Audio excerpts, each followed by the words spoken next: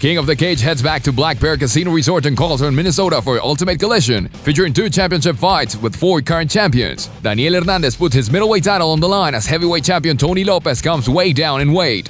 Then flyweight champion Reuben Duran takes a challenge from junior flyweight titlist Derrick Mandell, who wants to add the 135-pound belt to the 125-pound strap he already has.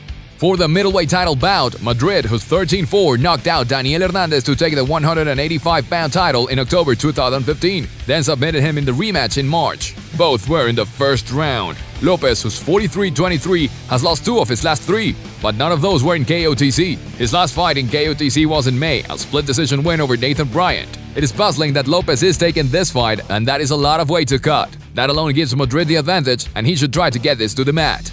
Our pick for this fight is Madrid.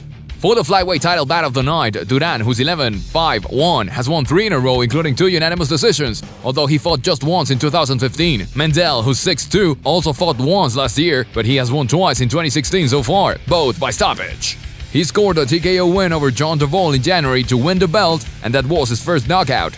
It will be interesting to see if he can get any power moving up to 135 pounds, where Duran already has 4 knockouts to go with 4 submissions. It will be a very good fight, but Duran takes it. Our pick for this fight is Duran.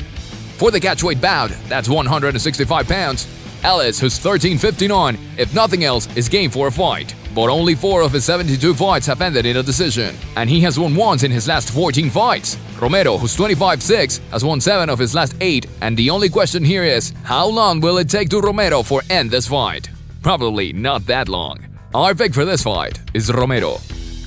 For the welterweight bout of the night, Hummel, who's 1-1, has split his first 2 pro fights after going 4-5 as an amateur. And while he has fought under KOTC as an amateur, this is his first fight as a pro. Wyman, who's 0-0, is making his pro debut after going 3-4 as a pro, so this should be a fun fight as both have a lot to prove. Both are going to swing for the fences and could end in a lucky punch. Our pick for this fight is Hummel.